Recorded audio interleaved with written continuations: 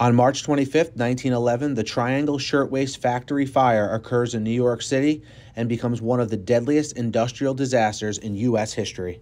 The fire broke out on the 8th, 9th, and 10th floors of the building, likely due to a discarded cigarette or match. The factory's inadequate safety measures exasperated the tragedy. Doors were locked to prevent theft and unauthorized breaks, trapping workers inside. Additionally, the building lacked fire escapes and proper firefighting equipment. Tragically, 146 workers, mostly women, perished in the fire or jumping from the building in desperation to escape the flames. The fire sparked public outrage and led to significant reforms in labor and workplace safety laws.